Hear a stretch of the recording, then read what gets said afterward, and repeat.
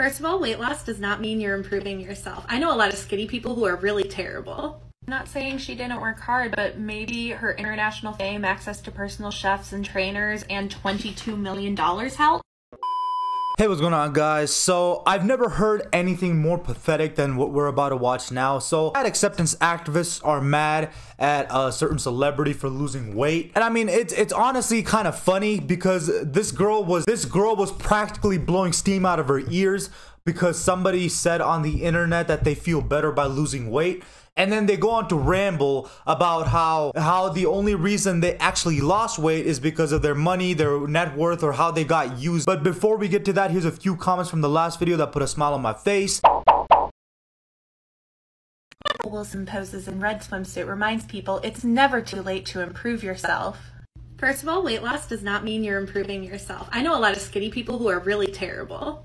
And now I can add Rebel Wilson to that list. Alright, so there's going to be a lot of pauses, obviously. Now, I have watched this video about 6 to 7 times, and each time I've had an aneurysm. I wanted to rub bleach in my eyes after the 3rd time, but I've pulled through, I became strong, and I finished this video. Now, for a little context, here's the before and after of this actress that these people are upset about. Quite honestly, I don't know what's worse. This girl is getting triggered over an article on the internet, or the girl right next to her that stitched the video that keeps doing this shit, thinking she's actually doing something. I mean, that finger roll right there is the most exercise she's had in over 3 years, so hats off to you.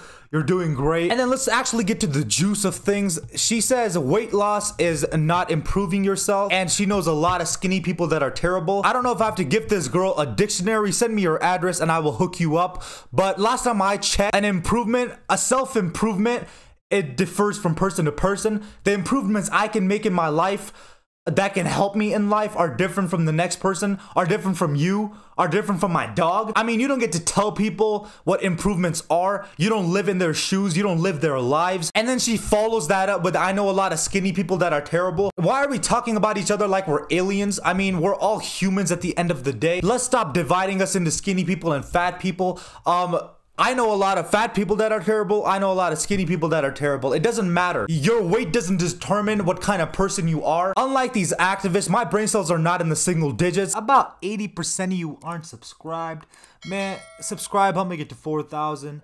And the like button's there. You already know the drill. The like button's like 2 inches away. You might as well hit it. I mean, you got nothing to lose. And if you want to talk to me, go follow me on Instagram and shoot me a DM. I'll respond to every message on there, and let's get right back into the video. Skinny people who are really terrible.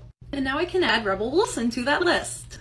To be clear, I do not care that she lost weight. I care that she is talking about it in this way and the implications of the language she's using. And then she says she can add Rebel to the list of skinny people that are terrible. Could you imagine calling somebody terrible because they decided to lose some weight and put an article out about it? I mean, if that's all it takes to be a terrible person, then I guess the entire world is a terrible person. Because if you do something that's self-improvement that's actually hard to achieve, you better believe people are gonna brag about it. They have the right to brag about it. So she says she doesn't care that she lost weight. She's just offended by the language she's using. I mean, look at her. She is red hot. There's the smoke coming out of her ears over a little tiny comment about somebody's weight loss journey. Do you realize how stupid you look? I mean, I don't know how people find the time of the day to find these articles, to read them, and actually get triggered by them, and then go on to TikTok and record and tell people about their opinions. Normal people don't have that time of the day. And if you just take all the time you spend being the victim and you actually make some self-improvements, your quality of life will be 10 times better. Rebel Wilson built her career off of the stereotypes people hold about those in bigger bodies, and always was getting in front of the fat joke and making sure people were laughing with her instead of at her, at the expense of all other fat people. All representation is not good representation, and I didn't like this when she was fat. But it is truly appalling for her to imply anyone could have the same results as her if they were to just go for it. On another photo, she said, I feel like turning 40, I've weathered a lot of storms, but somehow I've managed to thrive. And I'm not saying she didn't work hard, but maybe her international fame, access to personal chefs and trainers, and $22 million helped. Alright, so the 1,000-pound sisters over there are claiming that it's the money. That's the reason she was able to lose weight.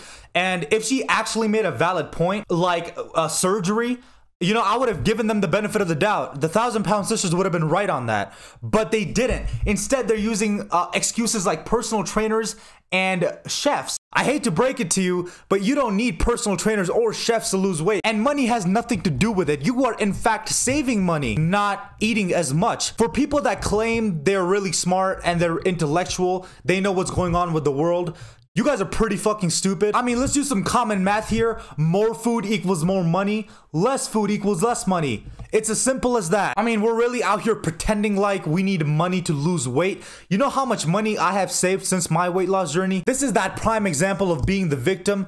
I couldn't imagine living a life like that where no matter what you do in life, you're always the victim. Could you imagine being in their shoes? I was raised better than that, and I'm pretty sure so were you. A little life lesson. In the 21 years of my existence, being the victim has never helped.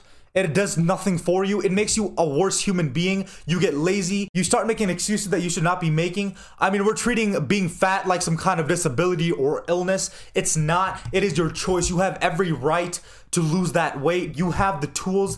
The world is there for you. I mean, the world is at your expense. You choose not to do it. And then when you face discrimination, quote unquote, you start to get offended. You get triggered over little videos on the internet, which is just sad and pathetic.